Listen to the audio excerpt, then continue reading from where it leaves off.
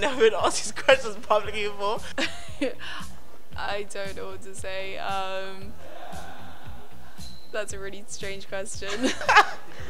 Literally, this is actually so embarrassing. Gosh, quite intimidating.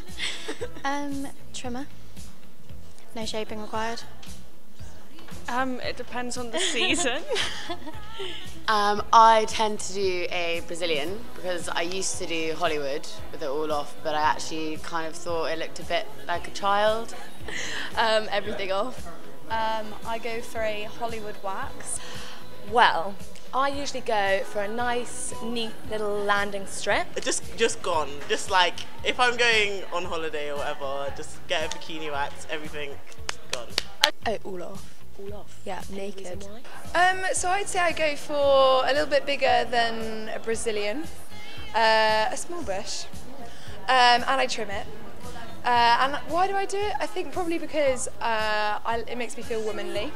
I just think that it's a nice little decorative piece on my bare naked body. I think it's nicer, boys prefer it. But I definitely think in the past it has been something that has affected me, how men view it, what men think.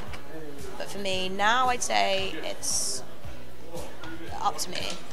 Prefer it myself, it's more like comfortable and yeah. I think it is bad that we actually take into consideration what men think about this, because it's our body. Stuff like the porn industry does alter a lot of men's view of women. I think guys' preferences do come into it. I think there is an expectation, well, from what I've perceived anyway, hopefully not, but I think there's an expectation from guys that there should be a little amount of hair there.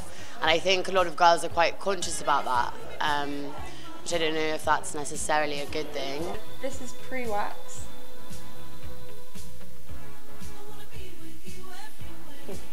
That's post-wax.